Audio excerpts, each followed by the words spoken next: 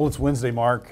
It is? And that means weather-wise time. Right. As we cruise into the warm season, temperatures are trending upward, but this time of year can also be notorious for cold snaps, as we've seen. Oh, yeah, a lot of swings. Meteorologist Jared Shelton goes over the damaging effects of late spring frost and freezes in this week's WeatherWise.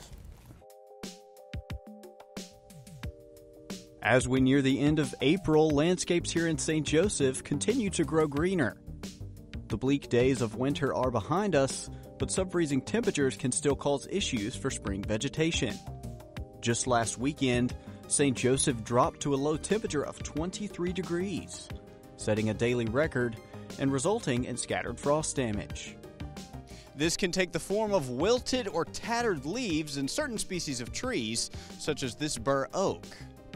Trees tend to recover from frost damage, but flower beds and gardens must be preserved with protective covering, such as a blanket or tarp.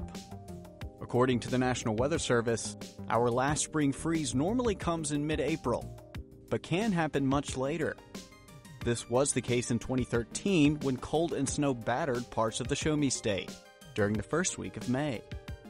With heavy wet flakes falling here in St. Joseph and several inches of heavy wet snow reported as far south as the Ozarks. Lucky for us, this year is looking warmer, as temperatures trend closer to average over the next few weeks. For News Press Now, I'm meteorologist Jared Shelton.